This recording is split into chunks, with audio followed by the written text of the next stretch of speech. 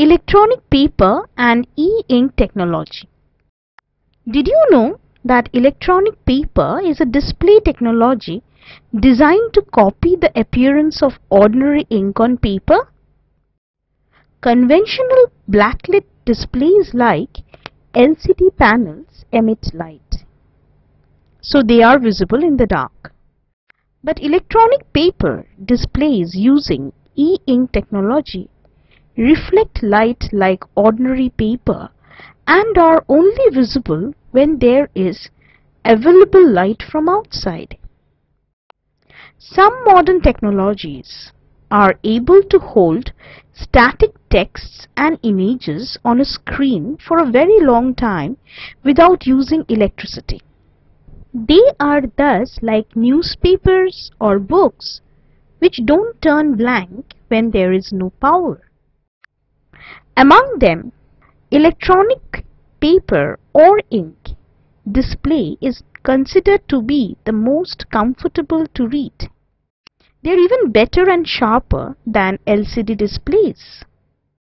This is due to the stable image, which has no need to be refreshed constantly with the help of power, unlike LCDs, and has a wider viewing angle so that it can be read in direct sunlight without the image appearing to fade.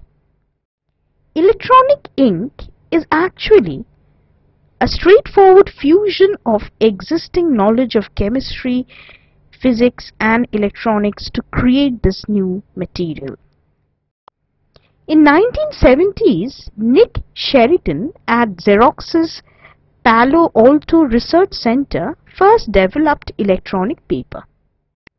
The first electronic paper, called Xyricon, consisted of polyethylene spheres between 75 and 106 micrometers across. Each sphere was composed of negatively charged black plastic on one side and positively charged white plastic on the other, and thus resembled a bead with one white side and one black side. The spheres were inserted in a transparent silicone sheet, with each sphere floating in its bubble of oil so that they could rotate freely. Each sphere was controlled by a pair of electrodes attached to both sides of the silicone sheet within which it floated in its bubble. When a positive charge was applied, the black side faced up, and when a negative charge was applied, the white side faced up. Thus, the white or black appearance of each pixel containing a sphere was determined by the nature of its charge. In the 1990s, Joseph Jacobson, who later co-founded the E-Ink Corporation, invented another type of electronic paper. Their technology is currently available commercially in grayscale and color in the name of E-Ink Triton, and is commonly used in mobile devices such as e-book reading devices, mobile phone and watches. In this modern technology, millions of tiny microcapsules about the diameter of a human hair in size make up the electronic ink. They form pixels or tiny dots of a display device. Each microcapsule contains thousands of positively charged white particles and negatively charged black particles kept in a clear fluid. You can imagine it as a big transparent ball filled with many small ping-pong balls of black and white.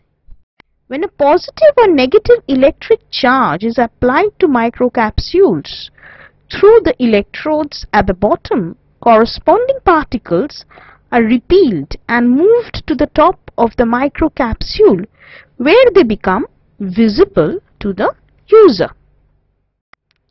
This makes the surface appear white or black at that particular spot or pixel.